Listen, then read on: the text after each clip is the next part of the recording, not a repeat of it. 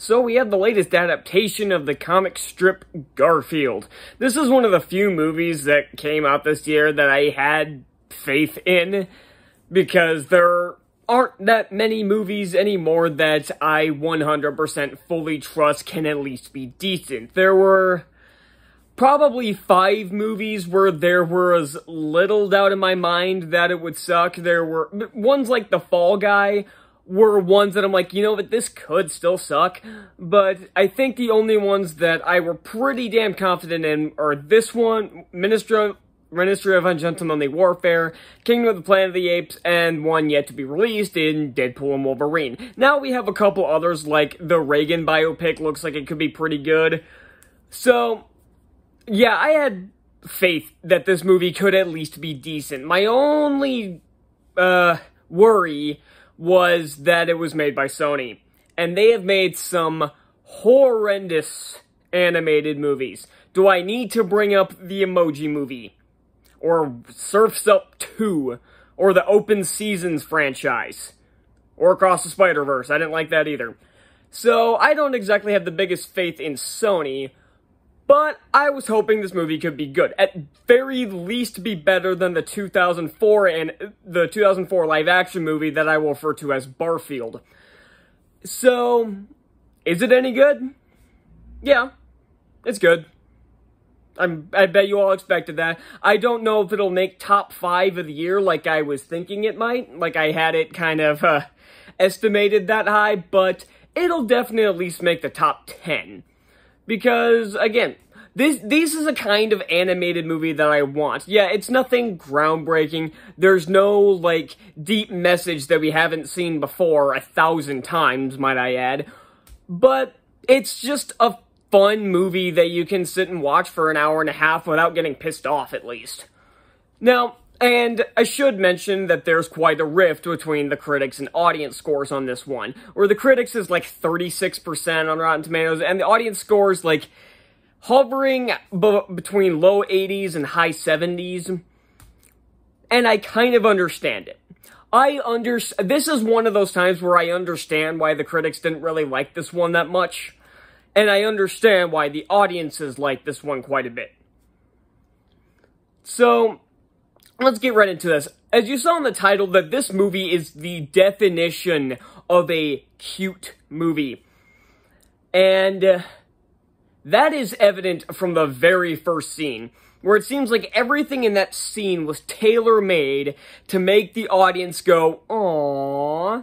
And that continues throughout the entire film. I mean, with baby Garfield's reactions, John's reactions, the facial expressions, how everything's shot, it's pretty much made to be a very, very cute opening. And again, that kind of continues through the rest of the film, less with Garfield and more with the character of Odie, where pretty much everything he does is supposed to be funny or cute. What he does, the expressions he has, like the way he gives the big eyes and the ears back kind of expressions that dogs do, it's all tailor-made to be adorable.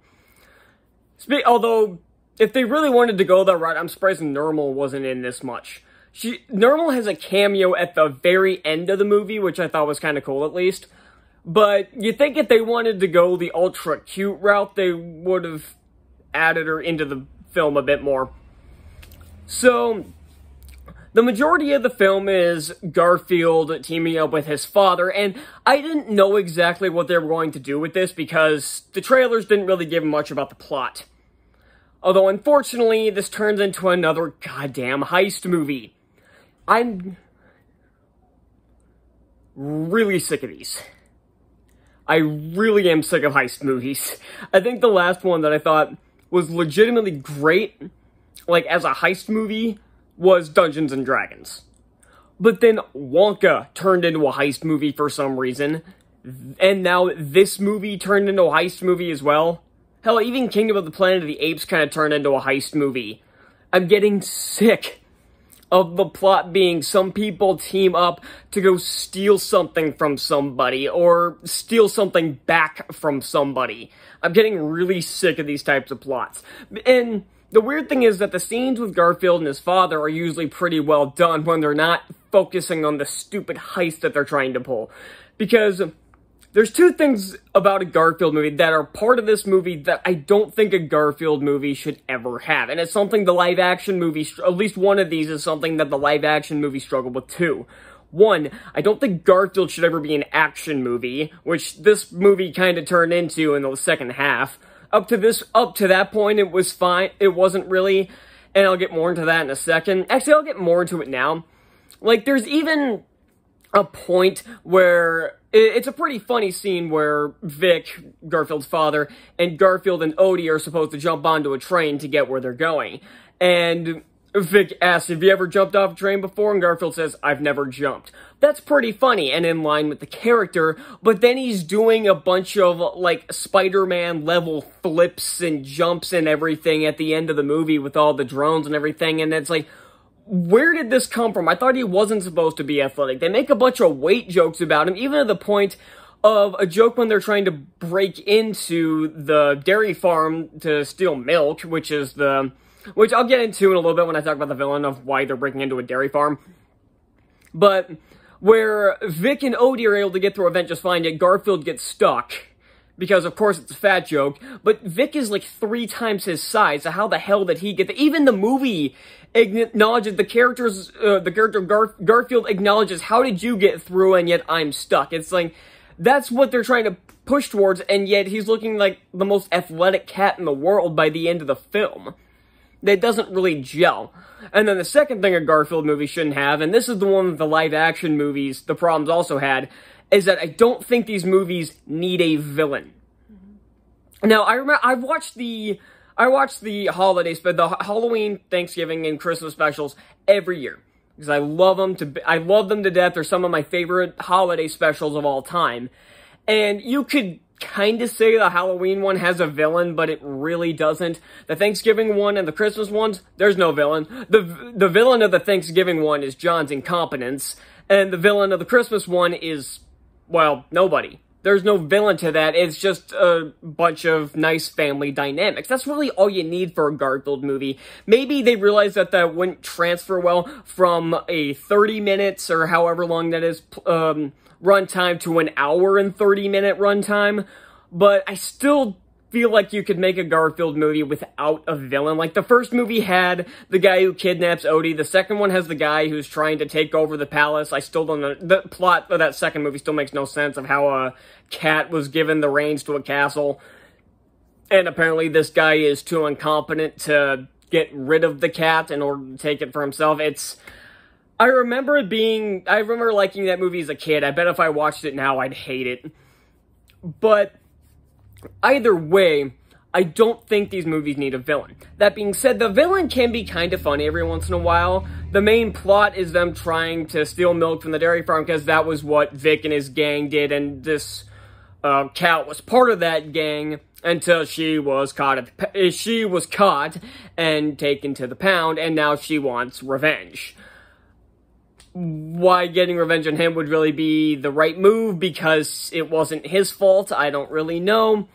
But logic for this type of villain is not exactly going to be the highest priority. The voice acting is really good. Chris Pratt is a very good choice for Garfield. I remember the live action ones. I remember the one good thing being Bill Murray's performance as Garfield. I know they made that joke in that second Zombieland movie where do you have any regrets? Garfield, perhaps. And yeah, the movie sucked, but Bill Murray was a perfect choice for Garfield. And Chris Pratt is a pretty good replacement. I think Nicholas Hoult plays John, and he's not in the movie very much, but he has some pretty good vocal inflections that really match John from the original animated shorts and shows and everything, something the live-action movie couldn't get right. And then Samuel L. Jackson plays Vic. His voice acting is fine. I'm just not entirely sure it was the right choice. I'm not sure why. It's just something about it. Maybe it's just because his voice just so doesn't match with his son's that it was a little weird. I don't know. There's just something about it that I can't quite put my finger on of why. I'm not sure if that was entirely the right choice, but he does fine. As well as the rest of the voice actors do their job perfectly fine. The comedy writing in this is pretty hit or miss, which is better than a lot of other kids movies that come out nowadays, where most of the time it's like the most shitty, lowbrow humor that's aiming for the lowest common denominator with the jokes, you know, something like Chicken Little. But there are jokes that legitimately got a real laugh out of me, not just a half-hearted chuckle, ones that made me legitimately laugh. There were some where I'm like, okay, that was a decent attempt. There were plenty of jokes I rolled my eyes at. But then there's the heist plot, and I will give it credit, this movie is very different to what I assumed it was going to be. So it wasn't like I mean, the ending was kind of predictable, but the rest of the movie, it's like, okay, I don't know what you're doing here, but I'm curious to see what you're gonna do. Like, again, they're breaking into this dairy farm, and then there's this security guard who is, like, and it's weird because, like, a cat calls, the evil cat calls them, telling them there's gonna be a break-in, backstabbing Vic, Garfield, and Odie. And they do the same joke that Madagascar did when Alex tried calling the police after Marty disappeared, where she's talking through the phone. Where they got the phone, I don't really know, but it doesn't really matter. But she's talking through the phone, and on the other end, you're just hearing meow, meow, meow, meow, meow, meow, meow, meow. It's kind of funny. But then and that would have been a pretty funny joke, even though I've seen it done before, like I said, in Madagascar. But the problem is they ruin it with this security guard has, like, an app that can translate animal noises into what they're saying. That was kind of the point where the movie's like, okay, you're trying too hard here, this part isn't funny, this character isn't very funny, and she gets into a fight with two cats and a dog. Yeah, but obviously Vic, Odie, and Garfield. There's also this subplot that's added about this bull and this other cow who are the faces of this dairy farm. One of them is used as, like, a show cow, and the other one was put out to pasture. And I don't mean killed, was literally put out to pasture. And he just kind of sits in the woods watching the farm. And his entire motivation is to get the other cow out of there, which they eventually do at the end of the movie. And again, it's original, especially for a franchise like this that could have just done the most base level stuff, and it probably would have been fine. They tried to go the extra mile by adding stuff like this, but I'm not sure if you really should have, because this stuff with the bull is like, the character's kind of funny, but again, that part of the story was just very uninteresting to me. Honestly, I thought the best parts of the movie were the interactions between Garfield, Odie, and John, and the ones with Vic as well. Honestly, I think had you just made this kind of the father reuniting with the son and them trying to bond and everything, made that story instead of making this heist movie, this movie could have been fantastic. I think it's pretty good. I think if you haven't seen this, I think your kids will love it. Adults will probably find enough in this movie to like. Because, again, I'm an adult. I'm technically not the target audience for this. But again, the target audience isn't an excuse for quality. And this movie knew that. It knew if it was gonna pull this stupid heist movie plot, it needed to at least be a fun movie. Like, the climax is pretty fun, even if I said it kind of contradicts everything they've been telling us about Garfield up to this point. And again, I don't think a Garfield movie should ever be an action movie, but it was still pretty fun to watch, and and again, a lot of the jokes were legitimately funny. Not just kid movie funny, but were legit, like, something out of, like, the Disney Channel, where it's like, okay, it's an okay attempt, but it's still not funny. There were jokes that legitimately got a laugh out of me, and again, the voice acting's great, the animation looks stellar, it's a nice 3D convert of the original art style, similar to what the Peanuts movie did, which is also really good. I'd probably say the Peanuts movie was a little bit better than this one, purely because the Peanuts movie had a little bit more to do to the source material. Like, this one has references to the source material, like there's a nice reference to Binky the Clown, and then I said there's a cameo by Normal at the end. They actually give a reason for Garfield to hate Mondays, unlike the original comic strips and the movie, like how the first scene of the original Garfield movie was just him waking up and saying, "I hate Mondays." We don't know why. That's something that's always kind of bothered me about the comic strip, and it was partly because Big Bang Theory pointed this out in an episode. It's like, he doesn't go to school, he doesn't have a job, why does he hate Mondays? So it was always, so that's kind of weird, but this movie gave him a reason to hate Mondays, where a bunch of bad shit that cats don't like usually happens on Mondays, like him getting a bath, him going to the vet, all that stuff. So again, they're trying to go, I will give the filmmakers credit that they tried to go the extra mile with a lot of this stuff, but in some cases I think they needed to dial back a bit and go back to basics instead of trying to make this big, over-the-top, like, Despicable Me-esque action movie. Like, there are some cases, like, especially when they're going on the train for the first time and Garfield flying all over the place before eventually crashing into the train, where it felt a lot more like Despicable Me than Garfield. But I still had fun with this movie. I definitely recommend giving it a shot, at least for a matinee. There are far worse animated movies that have already come out this year, so I'm looking at you, Megamind 2. So I'm gonna give the Garfield movie a B. It's a perfectly good animated movie, but it's not a masterpiece. So that's all I got for Garfield, and I will see you all next time. Bye.